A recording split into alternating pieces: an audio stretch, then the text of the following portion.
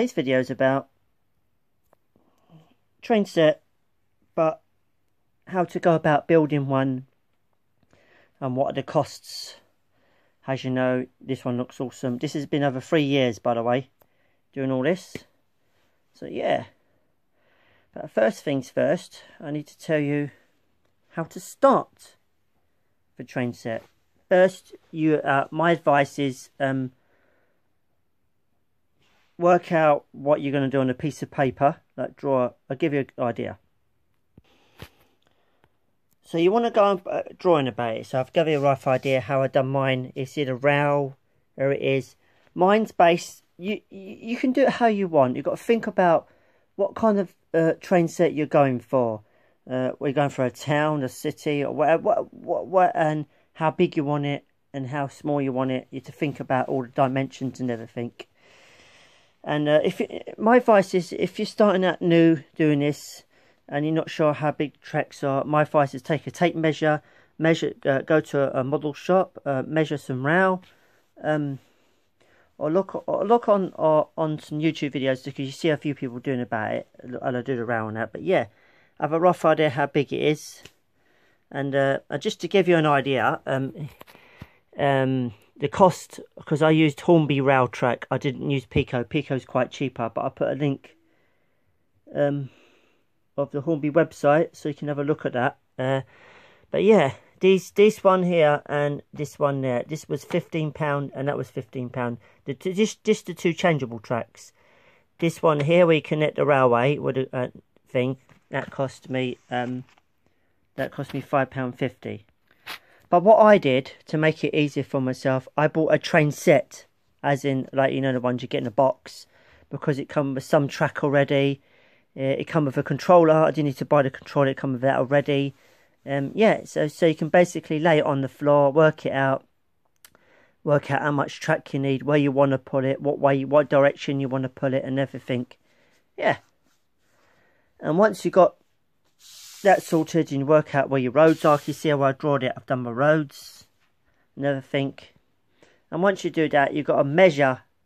Basically, if you're doing a layout like this, basically if you want to do it like this, you've got to measure from top to bottom and that way and that way. Because I did mine on foam board. This is foam. This is actually foam. I should have done it thicker than this, because I see it's raised off the floor. Should used it a bit thicker than that. Didn't do. I was supposed to do a few layers, which I didn't do, with a heavy weight. Yeah, foam board. I did that, and I measured it, and I put it down. Because foam board cost about 3 big boards for £10. So basically, what you see here is £10 to put the train set on. Then I started putting down the rail. I stick down the rail. If you get wood, you can do wood, but then you get tiny holes.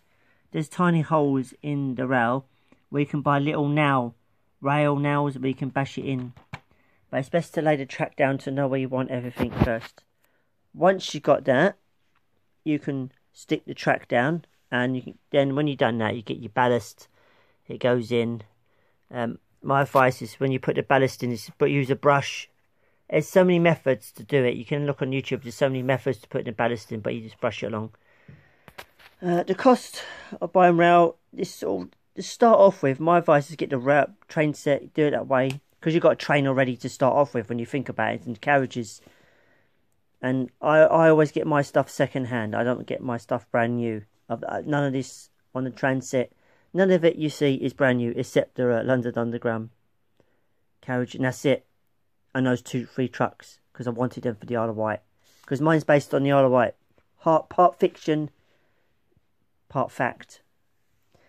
And the scenery is going to cost you, what, 10p? No, sorry, got that wrong. Couple of pounds. Yeah, depends what you're using. The scenery doesn't cost that much. The only cost-effective things on the train set will be things like this. And also, I'm going to put in a link in the description for you guys if you're starting out new. Kit building.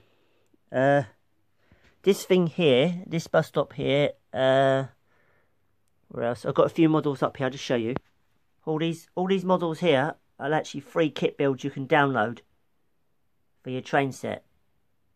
Already, this is Arkwright store. This is Watford East was it famous EastEnders, and it's Wilkinson's sort of store. Yeah, they're free kits to build. There's also ones to buy as well. I had these ones from my dad's train set. I made this from scratch. I made this building from scratch. You can buy material.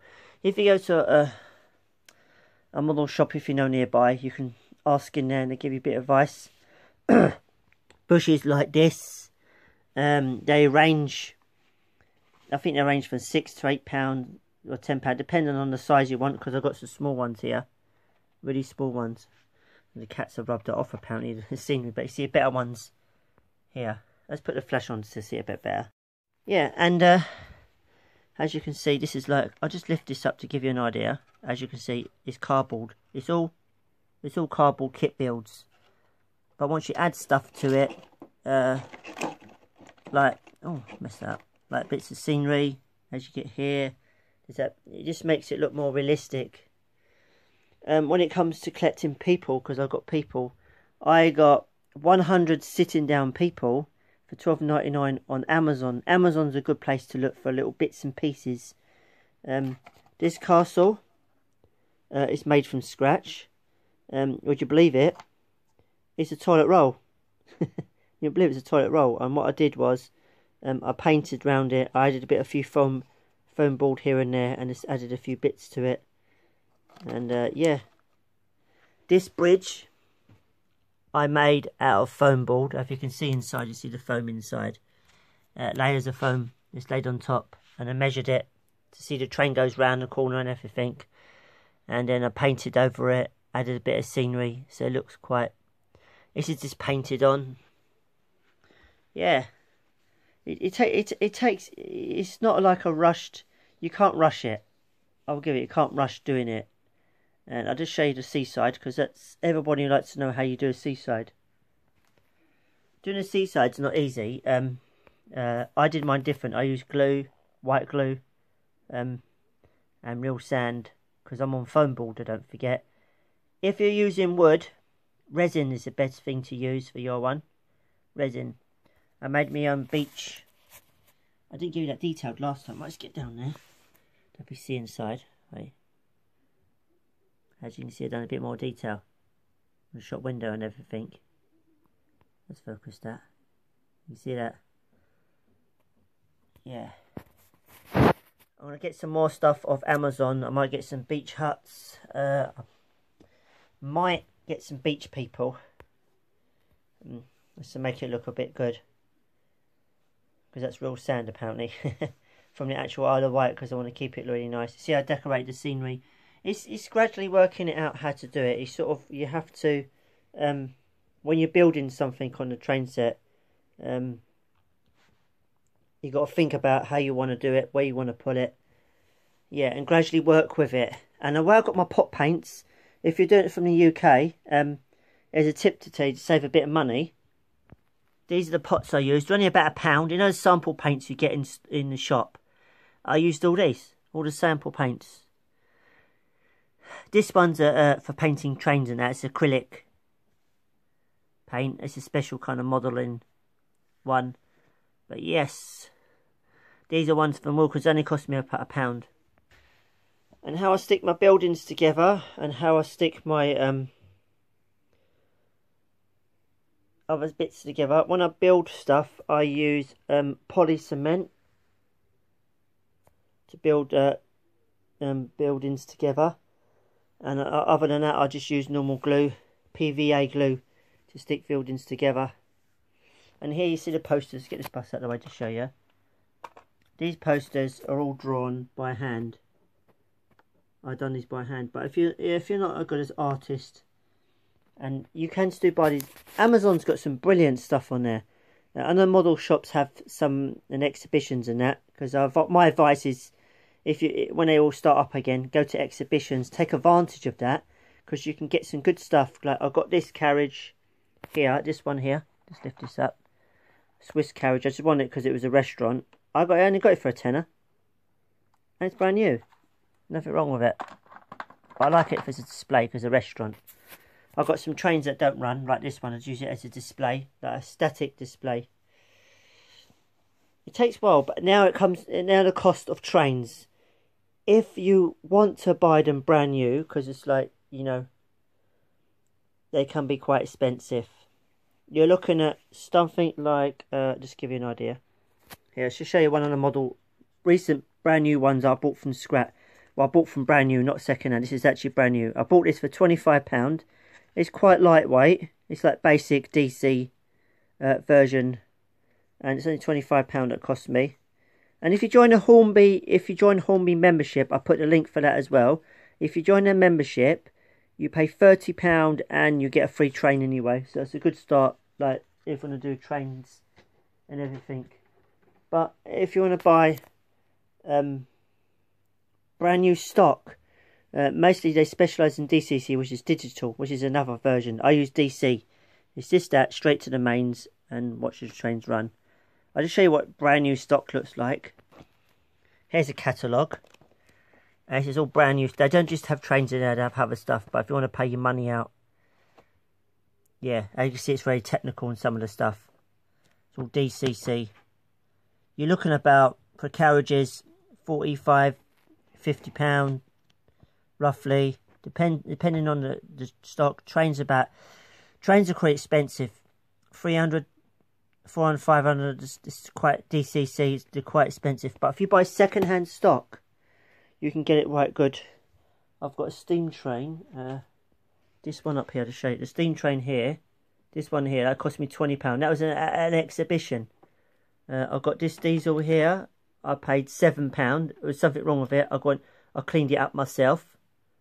Yeah, I got one of these trains, I think it's the one at the back. No, this one here.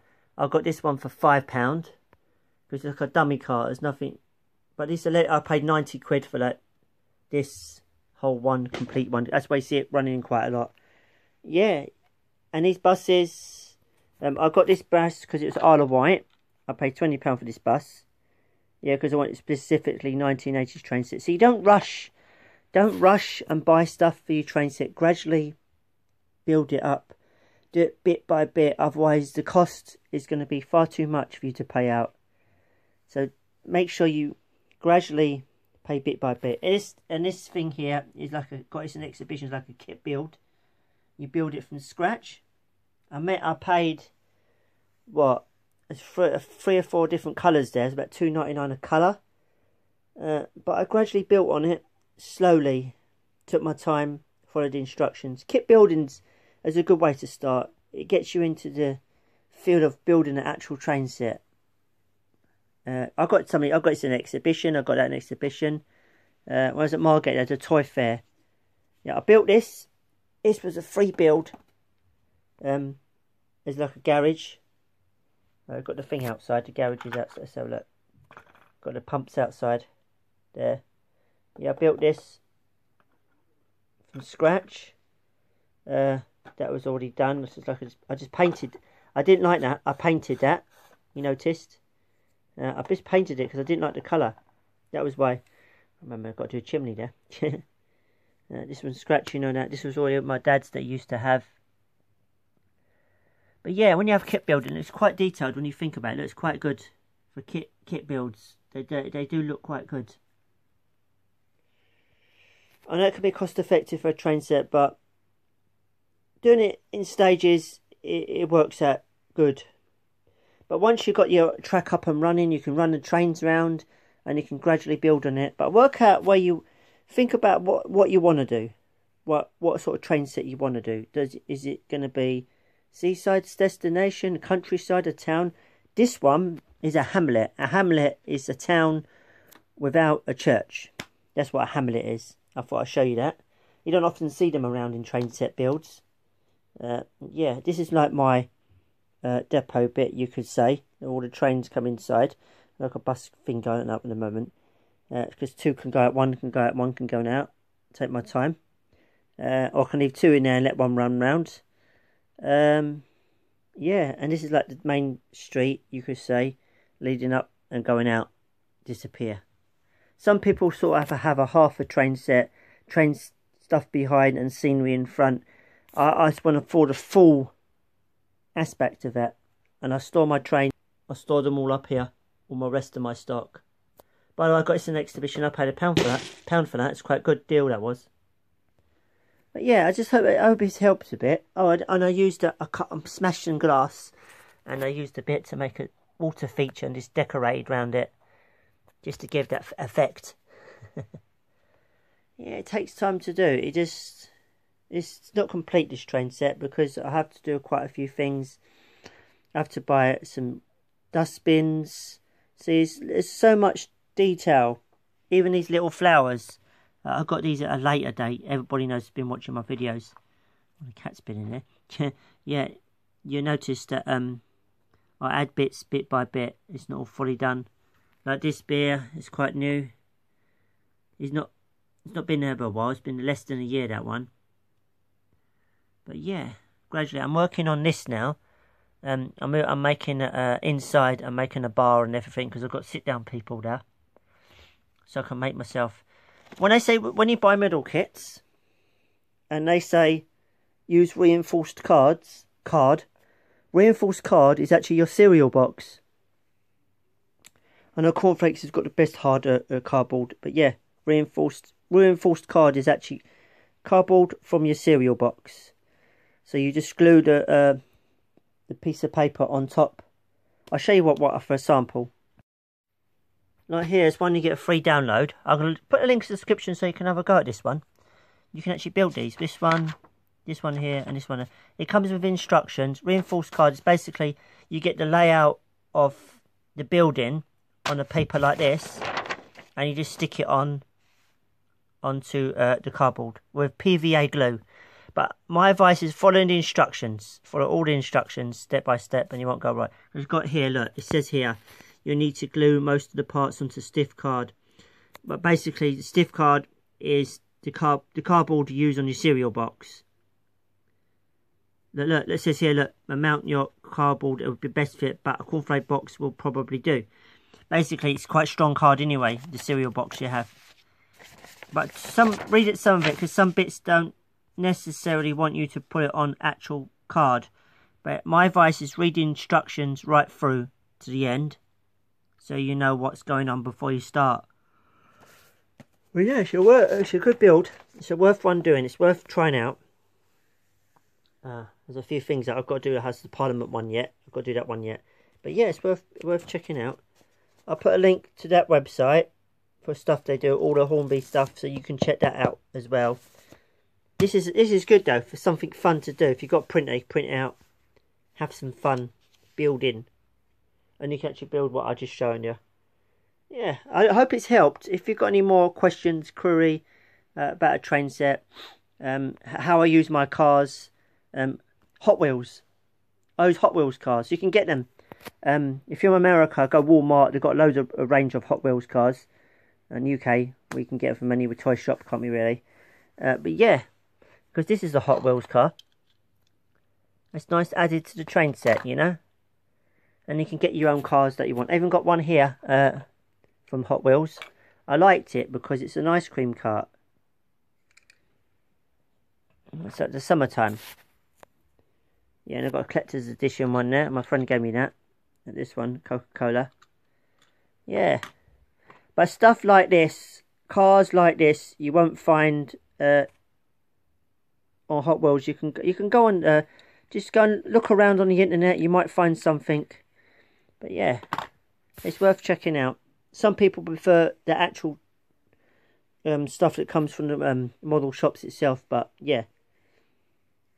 Well, and the background also, there's another thing to do. When you're doing your train set, you need a background. And there's my backdrop. This is like a 1960s old-fashioned. But you can get loads of backdrops from Google. Just go to Google. This type wallpaper background, or this background. It's for your template. It's basically a template. That's what you're looking for. Background templates. I'll put a link for a few, so give you an idea. I'll search it for you and I'll copy and link it to you so you can have a look. So you know what to search. But yeah, templates is what you're looking for. So if you're looking for model builds or something like that, checking other stuff, just put templates. That's a good word to use, because that way you can get some freebies. There's a lot of free stuff up there to do train set building. And it saves the cost. Anyway, hope this has helped you out. for the train set anyway, building tutorial. Do pop the questions below. I will answer them. And yeah, hopefully next time the train's running, we've got to have a clean up again. And there's another thing, you have to clean the train set. I use cotton wool. I use train cleaning fluid for my train set, and I use cotton bud. There's so many methods. There's so many methods out there. Yeah. Until next time, guys. Hope this has helped.